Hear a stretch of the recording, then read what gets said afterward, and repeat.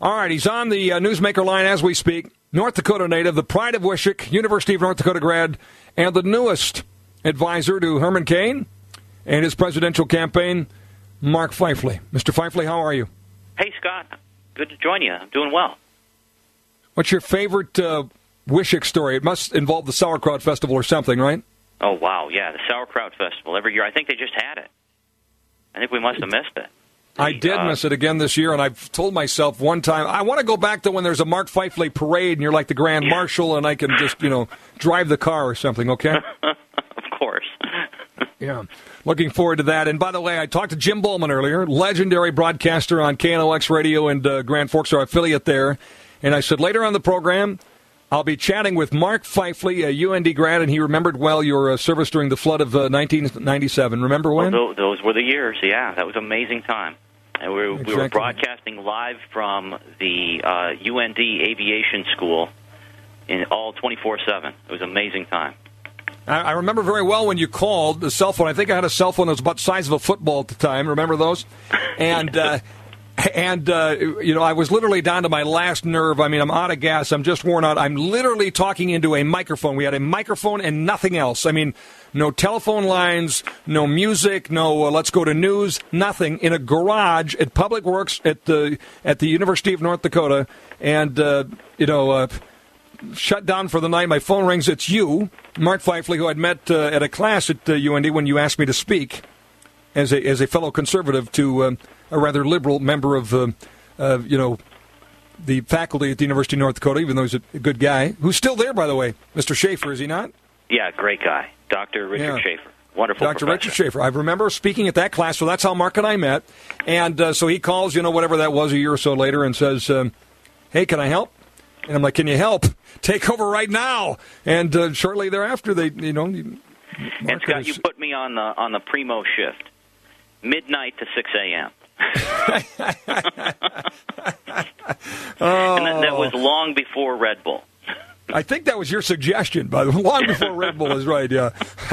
And you belonged to the morning show, doing fabulous. Anyway, those were the days, as we say. Mark leaves University of North Dakota, goes on to work for FEMA and ultimately the Republican National Committee and a number of cabinet secretaries, and ultimately serves a great man, the 43rd President of the United States, as a top advisor, George W. Bush, in the Pentagon.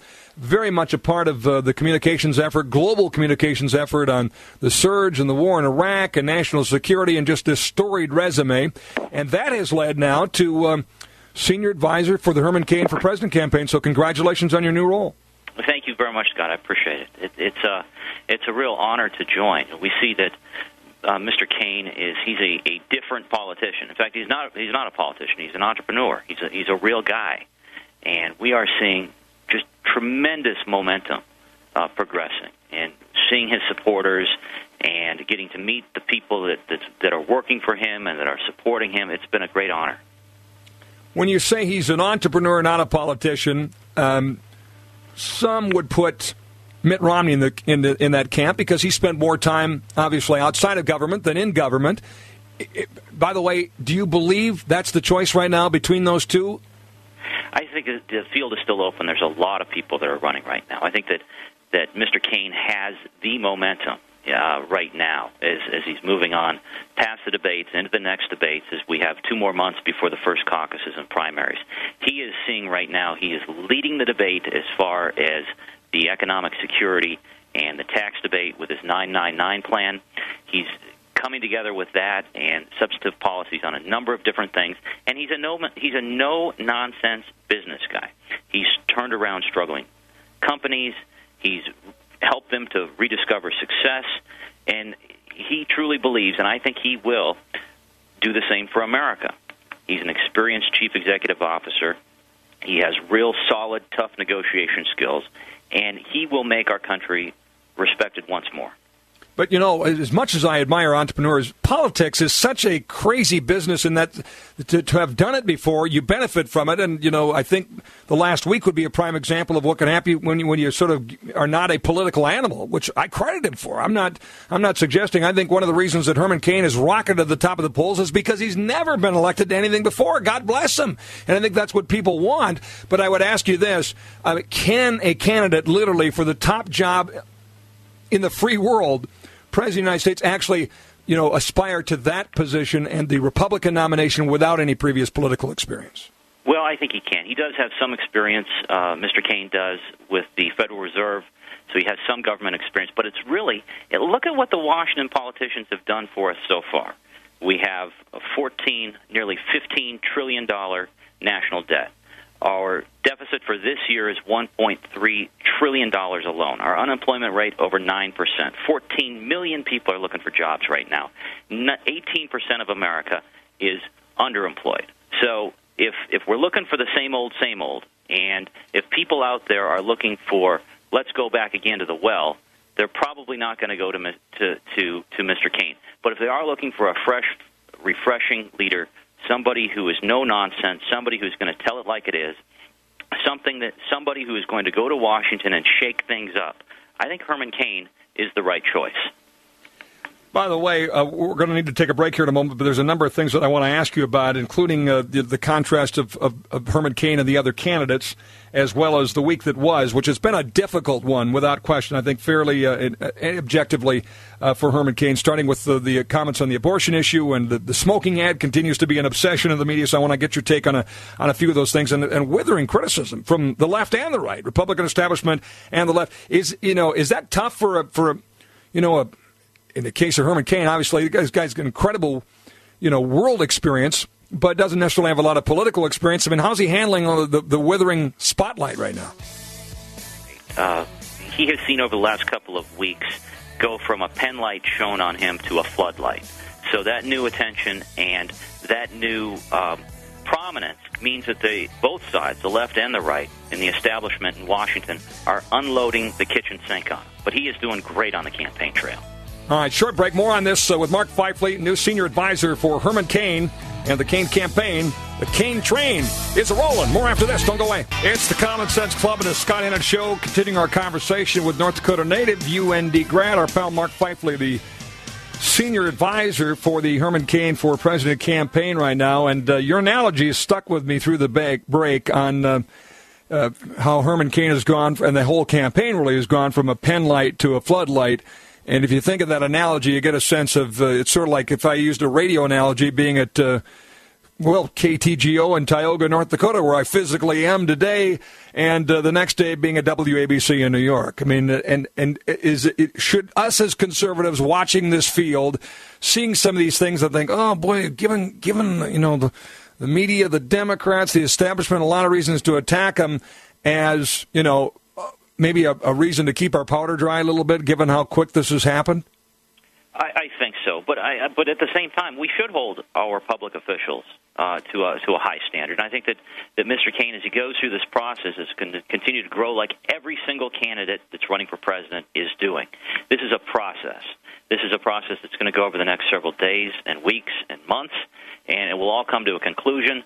Cain, at this point, with his 999 economic plan, has completely led the economic debate, not just within the Republican Party, but across politics and across government.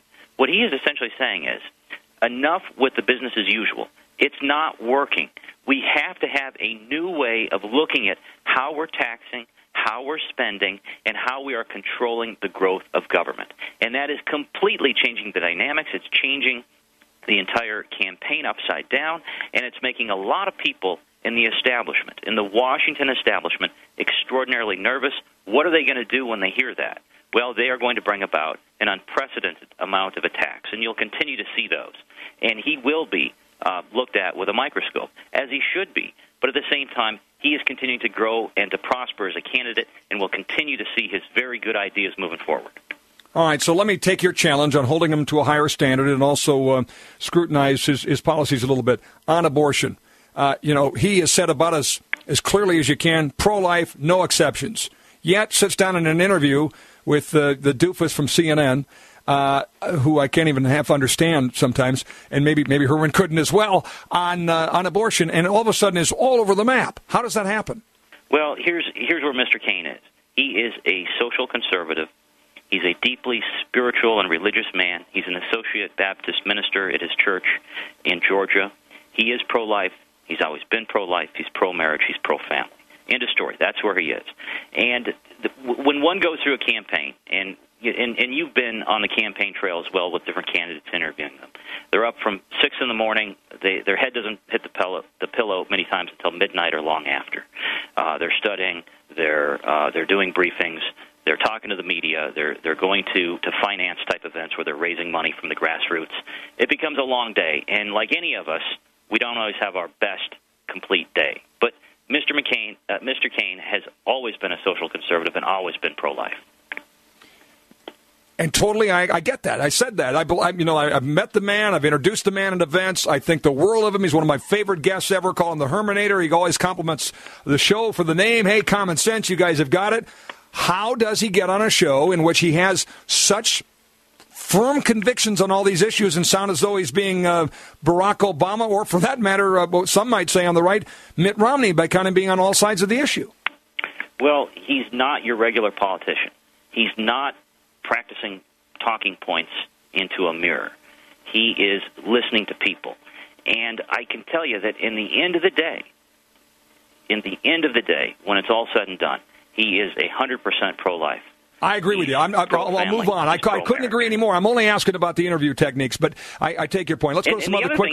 Scott, when you're running an insurgent campaign and you don't have the tens of millions of dollars like a lot of these other candidates do, and certainly like Obama does, you need the world of earned media, free media, which means you do interviews. You do interviews for an entire hour like you did on that one. And, yeah, some things are said, but at the end of the day, he's 100% pro-life. Okay, so in other words, we'll set aside the issues for a moment because there's been a number of these things that have caused some criticism, left and right. I want to give you a chance to respond to both sides and the criticism. But those tactics, whether it be Gitmo, negotiating with terrorists, I could go down the list here, have prompted some to say, okay, he's not ready for prime time. First, from where you'd expect it, Jay Carney and the White House press briefing, quite critical, referencing Congress's all-time approval rating. Carney said to Lass in the press corps, I know 9 is a popular number in the Republican Party, but this can't possibly be the kind of 9 they want, 9999. What do you say to Jay Carney? Well, all you got to do is say the numbers back to Jay and why this White House and this president is in such tremendous trouble. 14.9, which is the national debt as we speak right now. $1 trillion. Yeah. $1 trillion.